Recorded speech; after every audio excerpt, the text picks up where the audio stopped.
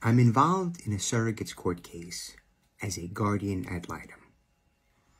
I received the call today from one of the attorneys in the case and said, what does a guardian ad litem do?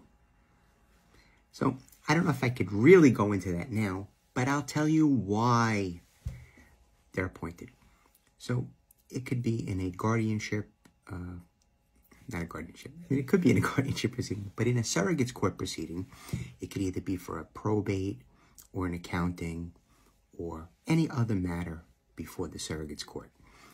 And this could be for someone that's an interested party, that they may not be named in a will, but they could be interested or have an interest in it. I know I'm sidestepping the issue.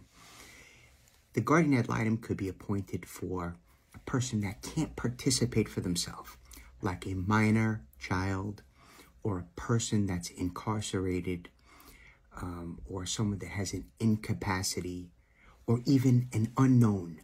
Meaning, we think there's a relative, or we think there's a distributee, or we think there's someone that could otherwise be interested in the case, but we can't find that person.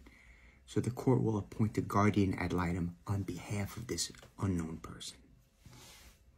So that's at least why a person is appointed as a guardian ad litem. What we do and how it gets done, I'll go into it on another video.